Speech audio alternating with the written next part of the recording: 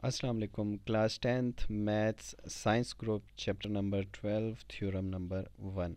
Lecture start करने से पहले आप सबसे गुजारिश है कि चैनल को सब्सक्राइब करें, वीडियोस को शेयर करें, लाइक करें और कोई भी क्वेश्चन हो तो आप कमेंट्स में पूछ सकते हैं।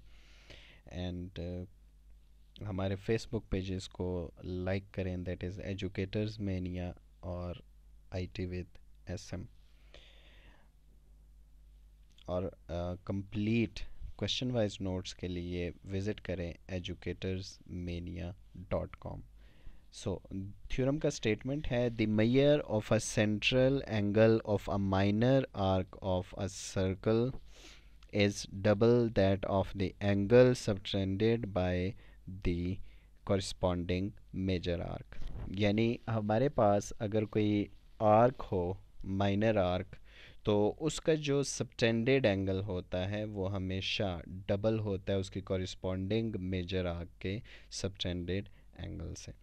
तो एग्जांपल के तौर पर हमारे पास अगर कोई सर्कल हो विद सेंटर ओ और इसमें एक आर्क है ए सी, तो ये जो आर्क है ए सी, ये major arc A B C के सबटेंडेड एंगल, यानी ए सी का जो सबटेंडेड एंगल है वो होगा ए ओ सी। यानी ये एंगल जो है ये डबल होना चाहिए मेजर आर्क यानी ए बी सी के subtended angle, that is A B C angle से डबल होना चाहिए ए ओ सी। तो ये हमने प्रूफ करना है। गिवन में है ए सी is an arc of a circle with centre O. ए सी एक आर्क है सेंटर ओ के सर्कल की। Where as a O C is the central angle, यानी ए ओ सी जो है वो ए सी आर्क का सेंट्रल एंगल है। एंड ए बी सी जो है वो सर्कम एंगल है, यानी major arc A B C का सबटेंडेड एंगल। टू प्रूव है कि ए ओ सी is equal to to major angle A B C, यानी ए ओ सी will be double of A B C. तो हम क्या करेंगे कि हम ज्वाइन करेंगे ओ को बी से, यानी बी से ओ तक एक लाइन ड्रॉ कर लें, दैट इज़ रेडियस, और ओ से डी तक एक और, यानी कंप्लीट एक लाइन बी से ओ तक एंड ओ से डी तक हमने ड्रॉ कर लेनी है।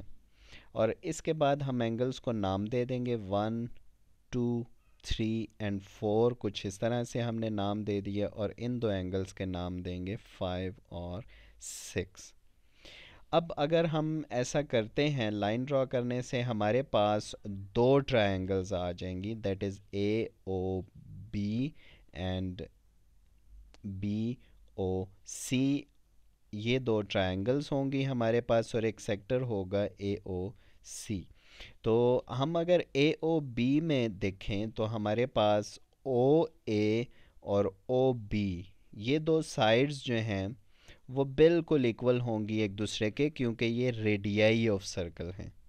तो अगर ओ ए और ओ बी दोनों इक्वल हैं तो जाहिर है कि ओ ए का अपोजिट एंगल है 3 और ओ बी का अपोजिट एंगल है 1। तो opposite angles in equal sides के अपोजिट एंगल्स जो हैं वो भी इक्वल होंगे, that is 1 will be equal to 3। तो ये स्टेटमेंट हम लिख लेंगे, that is major angle 1 is equal to major angle 3। इसके बाद अगर हम दूसरी ट्रायंगल को देखें बी ओ सी, तो इसमें ओ बी और ओ सी दोनों रेडियाई हैं सेम सर्कल के, तो ये दोनों रेडियाई भी इक्वल होंगे। तो ऑब्वियसली ओ सी का अपोजिट एंगल है 4 एंड ओ बी का अपोजिट एंगल है 2। तो ये एंगल्स भी इक्वल होंगे, that is major angle 2 will be equal to major angle 4। ये हमारे पास दो रिजल्ट्स आ गए, दैट इज़ पहला result major angle 1 is equal to major angle 3, और दूसरा रिजल्ट है major angle 2 is equal to major angle 4। दोनों के लिए हमारे पास रीज़न यही है कि angles opposite two equal sides in triangle. इसकी बारी ओ ए बी एंड इसकी बारी ओ बी सी। दो रिज़ल्ट हमारे पास आ गए। थर्ड रिज़ल्ट हमने कुछ इस तरह से करना है कि हम तस्वीर में देख सकते हैं कि एंगल 5 जो है वो 1 और 3 का सम होगा। Angle measure angle 5 will be equal to major angle 1 plus major angle 3। ऐसा क्यों है? क्योंकि इसके जो अपोजिट एंगल्स हैं, ये बाहर एक एंगल बन रहा है तो इसके अपोजिट नॉन एडजेसेंट जो एंगल्स हैं उनका सम इसके इक्वल होगा। ये थ्योरम आप पढ़ चुके हैं। तो major angle 5 will be equal to 1 plus 3 the some of internal opposite angles. And इसी तरह से हम एंगल 6 को देखें तो ये सम होगा एंगल 2 और 4 का। तो angle 6 is equal to 2 plus 4। तो अगर हम रिज़ल्ट 1 और 3 को देखें, 1 में हमने कहा था कि 1 और 3 इक्वल हैं। यहाँ पे हम क्या कर रहे हैं कि 3 की जगह 1 की जगह हम 3 पुट कर देंगे। तो major angle 5 will be equal to major angle 3 plus major angle 3। That is major angle 5 is equal to major angle 3 plus major angle 3, यानी कि 2 मेजर एंगल 3। इसके बाद अगर हम रिज़ल्ट नंबर 2 और 4 को देखें तो 2 में हमने कहा था कि मेजर एंगल 2 और मेजर एंगल 4 इक्वल हैं, जो हमने अपोजिट साइड्स की बात की थी, यानी इक्वल साइड्स के अपोजिट एंगल्स को हमने, यानी 2 और 4 को हमने इक्वल कहा था। यहाँ पे इस बुक में नहीं लिखी हुई ये स्टेटमेंट, आपकी बुक में ये लिखी हुई है, result 2 that is major angle 2 equals to major angle 4। तो उसे और फोर्थ जो हमारे पास आया था उसे हम ऐड कर लेंगे, यानी कि दोनों को हम इकट्ठा करेंगे। तो यहाँ पे हम मेजर एंगल 2 की जगह मेजर एंगल 4 पुट कर सकते हैं, क्योंकि मेजर एंगल 2 और 4 इक्वल हैं, ये हम पहले प्रूव कर चुके हैं। तो यहाँ पे हम लिखेंगे यूजिंग 1 एंड 2। 1 एंड 2 को हम यूज़ करेंगे और major angle 6 will be equal to major angle 4 plus major angle 4, that is equal to 2 major angle 4। Now we will add result 4 and result 6, result number 5 और 6। result number 5 और 6 को अगर हम add करें तो major angle 5 plus major angle 6 will be equal to 2 major angle 3 plus 2 major angle 4। इनमें 2 common ले लें तो major angle 3 plus major angle 4 आ जाएगा। और मेजर एंगल 5 और 6 को अगर देखा जाए तो that is equal to major angle A ओ सी। 5 और 6 अगर ऐड किया जाए तो फिगर से हम देख सकते हैं कि ए ओ सी बनता है।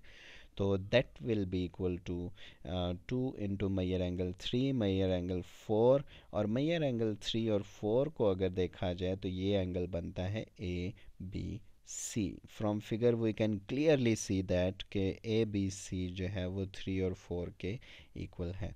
So major angle 3 plus 4 will be major angle A B C. So major angle A O C is equal to major angle 2 major angle A B C, which is to proof. उम्मीद है कि आपको ये lecture अच्छी तरह से समझ आ गया होगा। कोई भी क्वेश्चन हो तो आप कमेंट्स में पूछ सकते हैं। Keep liking, keep sharing the videos and visit our Facebook pages IT with SM और एजुकेटर्स मेनिया। और अगर आपको कंप्लीट क्वेश्चन वाइज नोट्स चाहिए हों तो www.educatorsmania.com पे आप जाके तो क्वेश्चन वाइज नोट्स देख सकते हैं और लेक्चर्स भी क्वेश्चन वाइज हैं। सो टिल नेक्स्ट लेक्चर, अल्लाह हाफिज़।